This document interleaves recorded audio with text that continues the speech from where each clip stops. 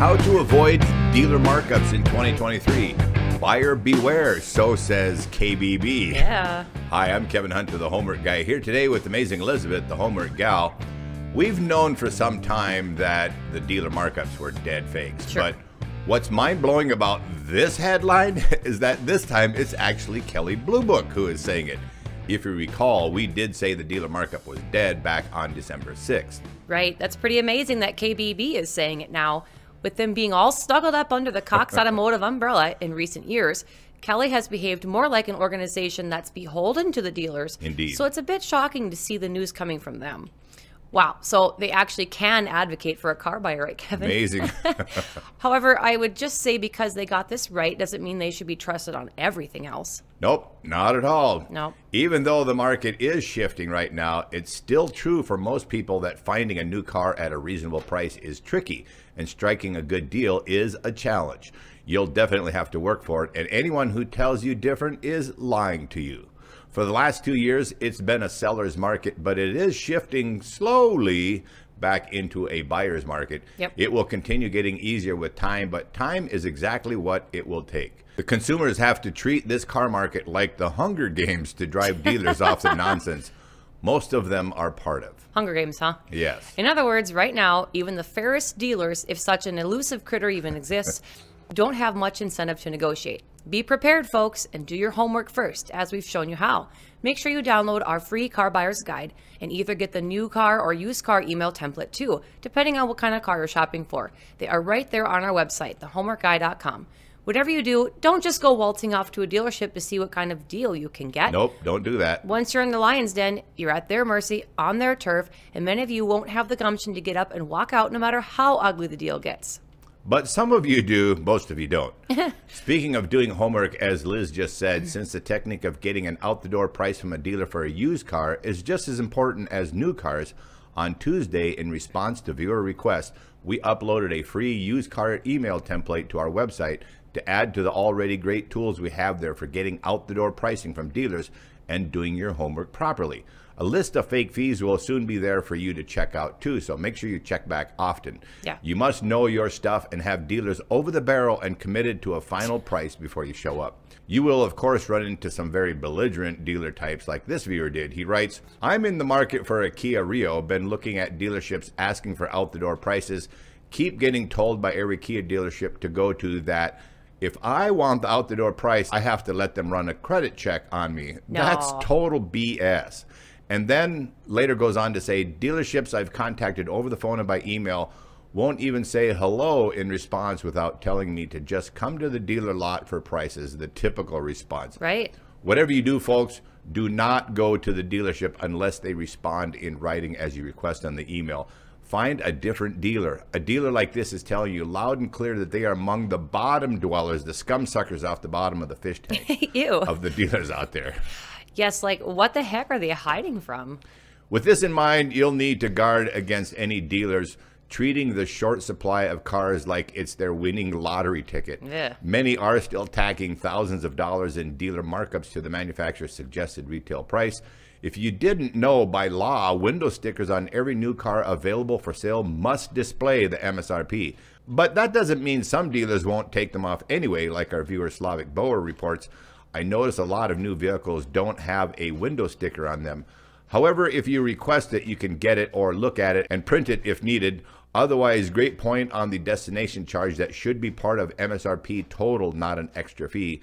I'll be checking a few different manufacturer dealers soon of who is or isn't hiding this on their quote. Time for an FTC complaint against that dealer. That's right. Some dealers, while knowing full well that the shortage is essentially over, are continuing the game with a charade, hoping to fool unsuspecting buyers into thinking there are no cars in inventory. What's a charade, you ask? Parking cars behind their buildings or even on reserve lots off-site, so it looks like their no inventory claim is valid. Viewers are noticing it too, like Brian Sheridan reported on our Facebook page. It's happening here in San Antonio. They say they have no cars, but over by the airport, their reserve lots are full. Yeah, I got kicked off a Reddit thread for calling them out for it. Just for telling the truth, we need direct selling from manufacturers. Dealers need to get out of the business. They offer no value.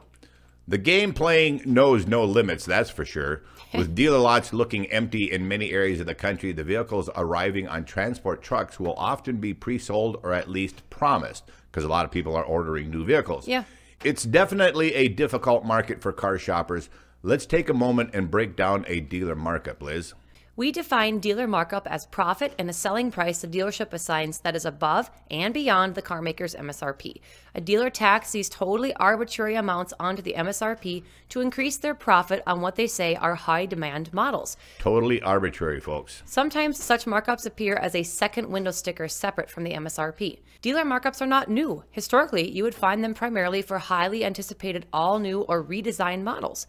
Dealer markup may show up under the following terms listed on the label on your sales invoice: market adjustment, additional dealer markup, additional dealer profit, adjusted market value. These costs are the ones to look out for and, if possible, avoid. Other markups you might encounter include the cost of dealer add-ons like delivery fees, ceramic coating, seat fabric protection, VIN etching, and pinstriping. You could often negotiate such traditional add-ons out of the final transaction price. Even that is tougher to do today. When dealers started doing markups, manufacturers started warning their dealers. Yeah. High demand during the pandemic spread across nearly all vehicle makes and models in the market.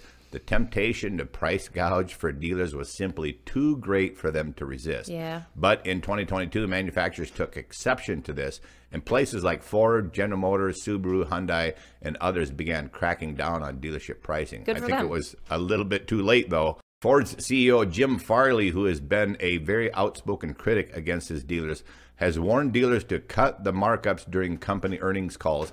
Also, Farley wants the company to move to a new business model of non-negotiated prices at 100% online. Hyundai sent warning letters to dealers and mentioned specific practices, including advertising one price online, then naming a different price when the customer starts negotiating.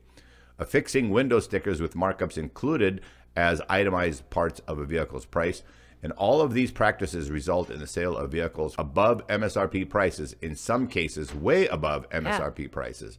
This was according to a letter from the Automotive News. That risks damaging our brand's long-term ability to capture new customers and retain loyal ones. What you, the car buyer, can do about high markups on cars? Option 1, just wait. That's what we're advising people to do unless it's an emergency case. Not a want, but a definite need. Although new car inventories remain tight at the moment, the rapidly expanding inventory of cars means this bad market won't last forever. If you aren't desperate for a car, wait for a more favorable time, like June 2023, for example. Option 2, contact several dealers. The more dealers you contact, the better your chances of scoring the best deal. We suggest at least 4 dealers. To simplify the process, use our free email template you can download right from our website to get out-the-door pricing quotes from dealers in your local area. You can choose which dealers and who you want to contact you with quotes, particularly when you're looking for new. Don't be afraid to cross state lines. Option 3, be prepared to compromise. The Rolling Stones said it best: you can't always get what you want, but if you try sometimes, you get what you need. All right, we could do this all day. If you're going to buy while the market is still hot, favoring dealers, remain a little flexible. The odds are you won't get exactly the color you want, with the engine you want, or with the accessories you want for the price you want. Decide what is most important and be willing to compromise on the other things. That kind of sucks, but when you're in a tough market, you just got to do it. And option 4, for sure, don't take dealer ads at face value. New car advertising typically comes with so many disclaimers and caveats, regardless of the market conditions. If a new car price seems too good to be true, it most definitely is. Yep. When you see a specific model advertised, contact the dealer and make sure it's even there before making the trip. When an ad claims they have several units of the same model on hand, don't count on that being true either. In this market, often those numbers include vehicles that have yet to arrive or are already spoken for or are sold. Option 5, now may be the best time to consider ordering from the factory. Except for some electric brands like Tesla and Rivian, most car makers still require you to order a vehicle through a franchise dealership. However, you can specify precisely the color, model, and options you want when you order the car. You can usually skip the add-on nonsense. You will probably still be stuck paying MSRP for now, but at least you'll have the exact vehicle you want. The issue with special ordering is that the car may take many months to arrive. Option number 6, if leasing a vehicle, watch out for fees. Use our out-the-door pricing template to negotiate the price of a car you want to lease via email before visiting the dealership. Yes, you should negotiate the price like you're going to buy it. Many leases contain a vague list of fees and costs related to the upfront charges. Check out our car buyer's guide. Check your lease contract and know your rights. Question everything. Shop around for the best deal. And don't pay anything not listed in the contract. And don't get burned with a lease that only allows 7,500 miles unless you're a retired grandpa. That's the latest, greatest way for dealers to jack up the cost of a lease. Limit your miles with huge penalties for miles over. It looks cheaper on the surface, folks, but it will definitely cost you in the end. It can also help to shop vehicle brands who now have the most inventory. They include Buick, Jeep, Infiniti, Dodge, Ram, Jaguar, Volvo, Lincoln, Chrysler, and Audi. And practice a bit more caution with these brands who have lower inventory.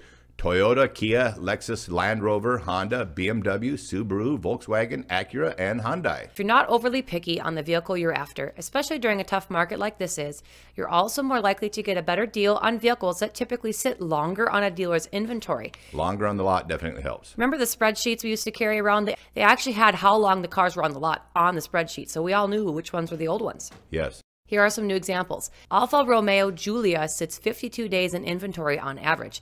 Chevy Bolt EUV, 52 days. Ford Escape, also 52 days. Volvo XC60, 52 days on average. Then you have Ram 1500, 57 days on average sitting on a dealer's lot. Dodge Durango, 58 days. And finally, the super beefy Chevy Silverado 4500 HD, 60 days. What a beast that truck is. Oh my gosh. So there you have it. For right now, out-the-door pricing is your ticket to the best possible deal. If you appreciated today's show, could I ask you to do us a favor? If you're on Facebook, would you visit our page, leave us a comment and a review, and share what you've learned from us over the past several years, and then stop by our website too, thehomeworkguy.com. As we've mentioned, the free car buyer's guide is there, along with the out-the-door pricing email template on both new and used cars. And while you're visiting, if you're interested in giving the best possible care to your used car, check out the X-Caps and AMSOIL links. Our website is where you can find great information on these products. Both products are a good way to save on gas expenses and keep your used vehicles running in tip-top shape. 13 years on YouTube has been an unbelievable journey for us, folks, and we do appreciate each and every one of you. If you'd like to show some gratitude for our many years of service by sending us a tip, the links appearing on the screen will be easy to find in the description box down below. PayPal, Cash App, and of course, Venmo. To all of you who have tipped us over the years, please accept our gratitude. We really appreciate your thoughtful kindness. Like a waiter at a restaurant, we're in the service business, and totally voluntary tips do provide a good indicator to tell us how much you appreciate what we do. I also want to remind our viewers about our generous offer for free car buying assistance. It's not an automated line, folks, so you actually get us. You don't have to blow your hard-earned cash on an ineffective car club membership. Just text your name to 701-441-3399, and we'll get you on the list. And we'll be on standby the next time you visit a car dealer. We look forward to hearing from you. As you car shop, we will assist you with guidance on how to get an out-the-door price, including all fees on your next car purchase. And yes, we'll give you some encouragement as you're about to enter the dealership. Pep talk, yeah. And no problem contacting us months before you're looking to buy. We can make you almost bulletproof in that time frame, guys. All right, if you're new here at the Homework Guy channel, don't forget to subscribe and ring that bell. We love our subscribers and we welcome you to our family. And of course, please share our videos on places like Facebook and Twitter or whatever platform you're hanging out on. Thanks everyone for coming back, and to all of our faithful subscribers out there, you guys rock. God bless you all. I'm Kevin Hunter, the Homework Guy, signing off with the amazing Elizabeth, the Homework Gal. Once again, still earning your trust. See you next time. We gotta go.